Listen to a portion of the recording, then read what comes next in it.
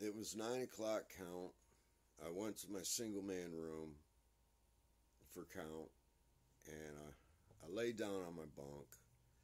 It was cold, I remember, and I pulled the cover up over my head. I could see the hallway light coming through my square glass window in my steel door. And so I pulled the covers over my head, and I could still see the light coming through the pores. And then all of a sudden, blackness. Complete, utter blackness. And all in a fraction of a second, I thought, was there an eclipse, a power outage? I mean, all in a second. Now, I was laying on my side, my left side, facing a wall. And so my cell, the room would have been behind me.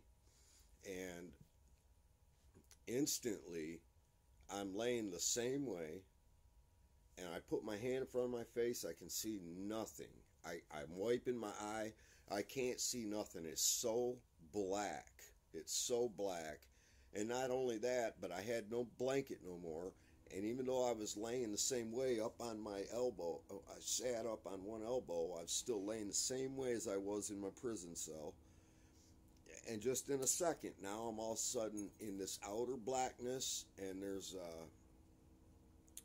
and the blackness was so thick. I mean, it was so thick. Realization hit me. I don't know how, but I all of a sudden knew, oh my gosh, I'm in hell. This is hell. I start freaking out. I go to turn to where my window would have been and look from the light from the back 40 coming in. And as I go to turn like this, still laying down on my side, there's a wall right behind me.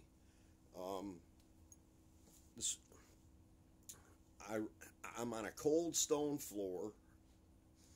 I was brought up in a church, and my picture of hell was always fire and everything, but I was on a cold stone floor in a tiny little cell on the floor, and I started freaking out. Now, I don't know if I was using my mouth or my mind, but I could hear my own voice saying, Lord, I'm a Christian. Lord, there's got to be some kind of mistake. I'm in hell. And as soon as I started freaking out like that, right above me, as I'm laying on my side, up on one elbow, right above me, I would say 8 to 9, maybe 10 feet tall, I seen 4 eyeballs, boom, open up. And one of them was like 6 inches shorter than the other one. And them eyes, I kid you not, were this big. And they were yellow, orange, and they had like, and it's like they were uranium or something. They looked almost like they went around the side. They looked like a giant, crazy reptile creature, even though all I could see was their eyes. The eyes did not light up anything in the cell. It didn't light up their facial features, nothing. Just their eyeballs opened up, and I knew that they just were like, I woke them up, because I'm laying on the floor going, Lord, I'm a Christian. What? Jesus, I'm screaming, and these eyes open up in the blackness, and they're looking down about 4 foot off the ground. And I remember looking up at their eyes, and their eyes were like digital, like focusing in. And they kept going lower and lower and lower. I realized if I was to reach my hand out, I could grab their ankle or their toe. They're standing in this cell, these giant, whatever they were, demon, whatever they were. All I could see is their eyes. And I put my other hand, I'm leaning up on one elbow, and I put this hand in my mouth because my teeth are literally rattling. I'm so scared. And these eyes keep going lower and lower and lower, and they're focusing in on me. If he would have just put his foot out, he would have kicked me, whatever they were. Next thing you know, something grabs me from behind. I feel it wrap right around me, like, and lifts me straight up. And I'm flying backwards through the air. Another thing, it was like a vacuum. When I was in there, there was zero sound of the atmosphere, nothing. It was like a vacuum, silent. Them creatures never made even uttered a sound. Nothing. All I could hear was my own voice screaming in my head, or with my mouth, I don't know. I couldn't see nothing blackness. The only thing to this point I've seen is eyeballs, but yet I knew I was in a tiny little cell with them, and they didn't even have enough room to lay down. They were standing in this cell. Something grabs me right up, and we go right through the ceiling or roof, whatever. Next thing you know, I'm 100 yards away, flying through the air backwards, because something has me, and I can feel it holding me, and it's not hurting me. Some people say they smell sulfur in hell. I didn't smell nothing. But I knew I was in hell under the earth. I knew I was deep under the earth in hell. And 20 seconds ago, I was in my cell in prison. So anyways, we're flying through the air, and I see where I just came from. It's all black, but somehow I could see this rectangle prison stretching as far as the eye could see. I could see further, and it was like 4 stories high. It was like a black, medieval look, but I knew that's where I just came from, and there were these huge, like, stone steps going up the front of it, like to the 2nd floor or something, but we kept going away from it. Next thing you know, I can't see nothing again. I feel this thing has me, and then it releases me, and I'm on the ground somewhere. I did a 360. I looked all the way around, and I can't see nothing. Nothing. And I start saying, Lord, I'm thinking in my head, my whole life flashed before my eyes, and I'm thinking, Lord, I went soul winning as a kid. I went to church not 3 times. It was Sunday morning, Sunday night, Wednesday evening. I said, Lord, I went to a Christian school till the 7th grade. I pictured a ribbon I got in Sunday school for learning the most verses. All this stuff was going through my head, and my whole life was flashing before my eyes. I said, my mom, my dad, my brothers, I'll never see them again. And you think you know what eternity feels like mentally? No. I felt it. I felt what eternity. I knew I was separated from God. I knew I must have died in my brain aneurysm or something in my cell. I knew I was in hell, and I knew I would never, ever, ever get another chance. And when my senses were so heightened, everything. Next thing you know, as I'm freaking out, that being grabs me from behind again, and it felt like it lifted me maybe 15 feet off the ground, and we start going forward. And off in the distance, I see this little glimmering white light, and I'm leaving a lot of details out. I'm trying to get through this. This ain't my cup of tea, doing these. I see this glimmer of light, like a galaxy in the middle of blackness, and we're flying towards it. And the whole time I'm screaming. I am screaming like I've never screamed. God, please, Jesus, I'm saved. What? I could not. I was screaming for him, and the more I was saying good things I've done, the tighter that grip got on me, and the faster we went, until the point where I could feel it like shaking me. It was like shaking me, man, and I still couldn't understand. Now that white thing I seen in the distance, we're getting closer. It's getting bigger because we're getting closer to it. I'm not a very good artist, but I tried to paint it. And the camera shows everything backwards. But as we're coming in, long story short, I seen like this never-ending huge wall miles away in the background. The sky looked maybe like it was 400 feet high, so these blackish clouds. And there was this gigantic pole that would make a redwood look like a toothpick. I kid you not, in the center, with a steel collar around the bottom of it. And I all of a sudden could hear chains like I've never heard before. Chains, chains, chains galore. And, okay, and as we're flying it up to it, higher than them, I could see hundreds of thousands of people from, and they all looked like they had no blood in them. They all looked saggy, drainy, zombie-ish, pale white. But I could still tell African American, Chinese, white, I could still tell. And as we're coming closer to them, I I cannot tell you the sound they were making. It was like they were trying to scream with their tongues cut out or something. It's like, you know, and you it's just, it was so terrifying. I was screaming, Jesus!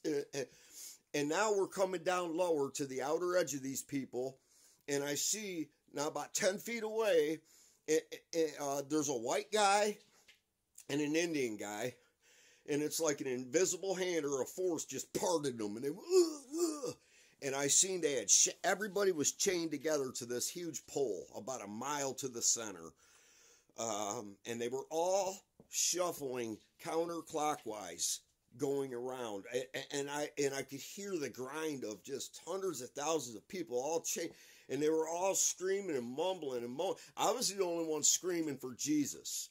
They had no hope. They were just,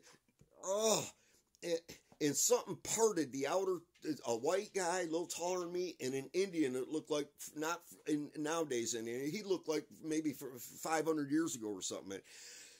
Parted them. They were so tight like sardines. Even though they were all naked, you couldn't see private parts or nothing. All their skin was ashen whitish. And I seen little kids, old people, everybody. I seen it all, and they were all walking the same direction in a circle. And something parted these two guys, and they went, and I knew, and this force had me. It was slowly putting me into that place to be chained with them. And what I didn't tell you is, as I was, before that happened, I was coming up on it, I seen this like thing. It was the only thing that had color. I could tell it was like tethered or chained to the top of this mammoth beam, and it was like, it looked like a quarter size when I seen it, like a light hovering around these people, going wherever it wanted. But as I get to this outer edge, and they part two people to put me in, this thing, okay, whatever it was, it shoots over to me. None of the people realized. It shoots over to me, and as it came over, it was about 10 feet above all the people. As it came over, they were like, just going mad, terrified of it.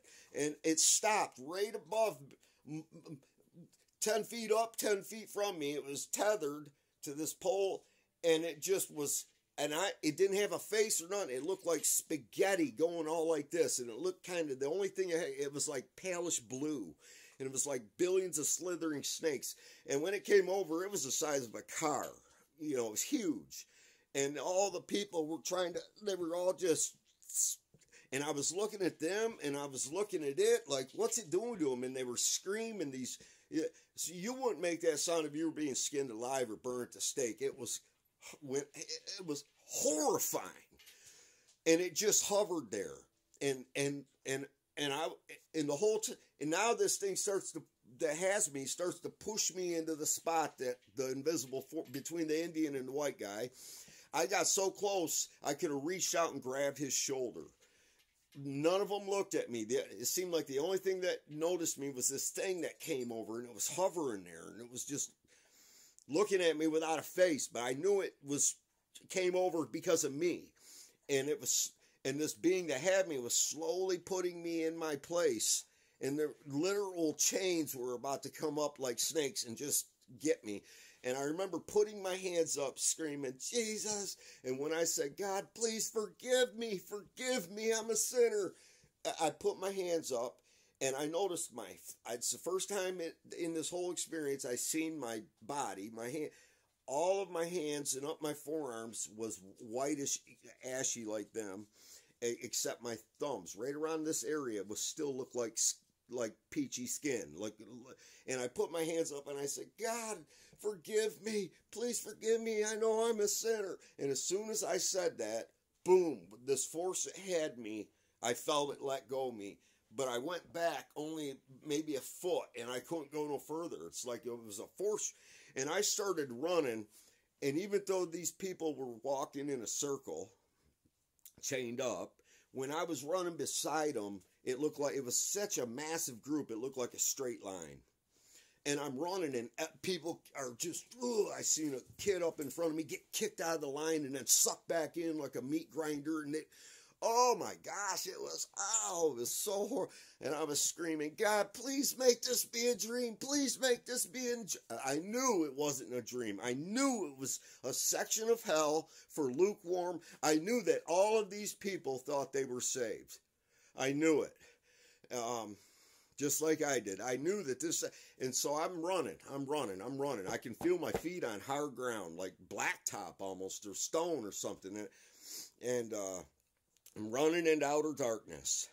And I'm skipping a lot of stuff. I'm trying to get to, and I come to like I'm feeling, and I feel like the corner of some ruins. And I look around the corner, and I hear this, like somebody's being tortured. It sounded like a painful, like, and it made me feel sorry, like, but it was so loud, it wasn't, and then the next thing you know, it kept going, like, and it went so long that I knew it wasn't human, and I literally put my head, I was like, Jesus, and I look up, and there's this I'm guessing 100-foot high, arched doorway. It looked castle, medieval something, I don't know. But I thought, what on earth could ever open that huge door? And it was, and sticking out from maybe 3/4 of the way up, there was like a stone ruins, like maybe it used to be an awning of or something. But sitting up way up on that was this giant demon or whatever. But it looked like it looked like a white guy with like curly brown hair. You know, when I pictured King David in the Bible, that's who, I don't know what he looked like, but that's what he kind of looked like, that's what I always pictured. And this thing was just sitting up on this Jedi of rock sticking out going, and it was the most horrific,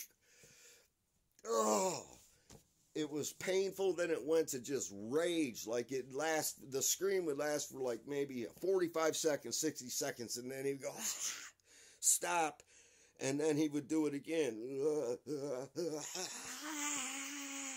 Oh, I forgot to say, in that group, when that thing was hovering, looking at me, the spaghetti thing, when that angel or whatever had me, I think it was an angel, when it let me go, and I went backwards, that thing shot away to the center of these hundreds of thousands of people, and I'll never forget, as it went across them people, the horrific, horrifying, painful screams these people were making. I can't even try to, I wouldn't even try to embarrass myself trying to act like horrifying.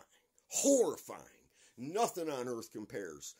And I knew I was that person, the two guys in the Bible that pray, one a sinner, a publican, and I always pictured the one as like, I'm not like that guy, you know, but no, he wasn't. He was a guy who went to church, paid tithes, did good deeds, and we do that. He was basically saying, you know, I'm not, like me when I'm praying in prison, well, I'm not a gangbanger. You know, if I sell dope, I don't rip them off or cut it with stupid.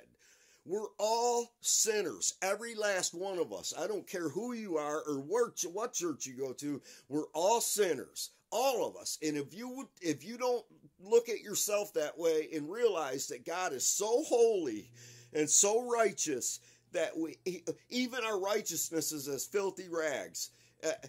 If you think you're okay because you go to church and you're not a very bad person, think again. If you have to understand you're a horrible person. You're a horrible person. We are horrible people. Okay? We're all horrible. And we all have to kneel before God and give him our lives. Die to our flesh daily. That's what being saved is. Christ died for our sins. It's not, don't take grace seriously. Man, when I came back up, something grabbed me again. I'm skipping all kinds of parts, but it lifted me up and it's so quick. And I thought, oh my gosh, because this thing that was this, And when we went up past that door and I looked down on that guy screaming, ah, and I know people say with these feather wings of angels, it wasn't like that. It was like giant skin wings, or black. They were more like a bat than what you see in. And this guy looked like a white guy, but I could see his back. His jugular vein was that big around, and he's screaming. He's looking up, and it was like, next thing you know, I see like tree roots and dirt, and I sit up in my cell. And it's like 3 o'clock in the morning, and I know I can tell you how in a minute. When I sat up, I was having a seizure. I couldn't breathe. I was trying to say, Jesus, and my feet and my legs, everything was shaking like, and it's like, oh, I think I died, because I was so soaked with sweat and everything. It was a CO came by maybe 15 minutes after and I remember looking at the door light, the hallway night light coming through my glass door, and I did not want to take my eyes off it because I was so afraid. I've never been that afraid in my life, never. And this cop went by, he shines the light, and he keeps going, but then he turned around and came back, and he goes, "You all right? You have a nightmare or something?" I couldn't even answer him, but he walked off. But I was soaked in sweat, and as soon as I could, I fell onto the floor, and I begged God for forgiveness. I begged God I plead with you to beg God for forgiveness. Don't think you're okay because you're not a rapist or a murderer, or you're not like them. Don't. I beg you, please. 2 months later, I had another vision. I was wide awake. It was insane, but I woke up on the side of a mountain, and I knew it was heaven. I seen my great-grandma who I lived with. It's whole nother story. But, man, I tell you what, man, turn to God. Nothing here is worth it. Nothing here is worth it. Hell, it was so real, and I knew that every one of them people thought that they weren't bad people. They thought they were okay. They thought they were okay. I urge you, I beg you, seek God while he can still be found, because it just breaks my heart that so many people are going there that they don't know it. God bless you.